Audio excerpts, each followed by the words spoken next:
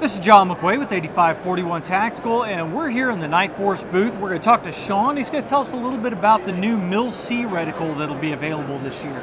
Sean? So the Mil-C reticle is something we developed with feedback from the PRS series, precision rifle shooters. Targets keep getting smaller, movers seem to keep getting faster, so guys are wanting finer and finer graduations. I mean, several years ago, a half mil holds would have been enough. Now guys are wanting that 1/10 or 0.05 difference because they're finding that it makes a difference. So we've sponsored various teams and individual shooters, getting out shooting matches ourselves, and so we worked out this Mil-C reticle. It'll be in our 5-25 first focal plane scope to start out. They'll be shipping out in the summertime. The reticle itself has a floating center dot like an H59, whereas a lot of our others have a crosshair that kind of split the target. We've got a lot of requests for that nice, easy, precise dot. Okay. And then from there, it's really 2/10 alternating lines on both the elevation and the windage.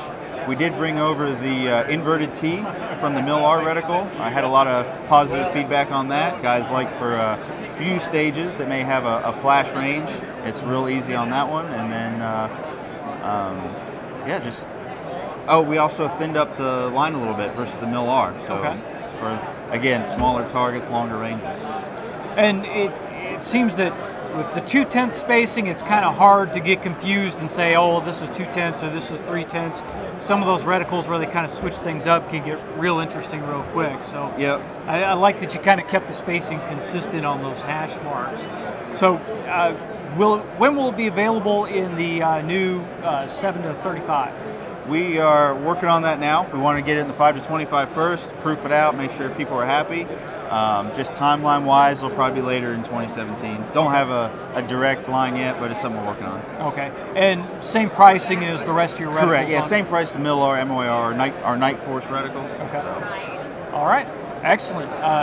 We'll post up a picture of the actual reticle so you guys can see what the subtensions are and that, but I see you got one other thing that we actually had a chance to use when we were down at Core. Why don't you talk to us about your new tripod? Okay, yeah, this is something several years ago we came out with our spotting scopes, and we just had a lot of requests for tripods.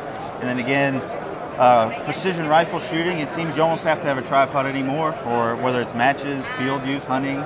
I know I found a tripod beneficial for hunting myself.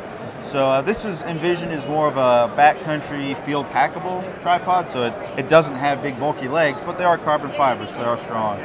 They're 4 sections, so they're tall enough where you can run a spotting scope at full standing, or the legs will adjust and the center section comes apart so you can run a short stem and run it very low and be prone to the ground. The legs, the two with the red anodized marks, actually removable, so you can run them as trekking poles. And the box would include a cap that goes on with straps, so for a guy that's looking to save weight, instead of poles and a tripod or whatever other devices, it's all in one package. Well, looks like you've got a really nice feature set, and of course you can also convert it down to a monopod if you want to use it as a monopod. So, and I like the details. Of course, the knurling on the knobs is very similar to the knurling on the scopes. Yep. So really nice, nice overall. What's the price point going to be on it? Retail $395.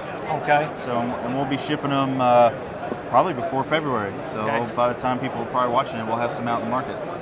And we did get a chance to shoot with Accuracy International with a couple of different gas guns on this out at Core.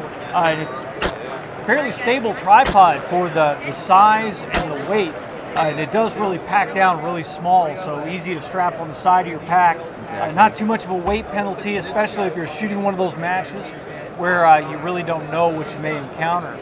So we're really looking forward to getting this guy out and hopefully doing a long-term test on it, beating on it, and seeing how well it'll support heavier rifles over time through various different shooting situations. So, Sean, thanks a lot for talking to us. Thanks for coming by. Yeah.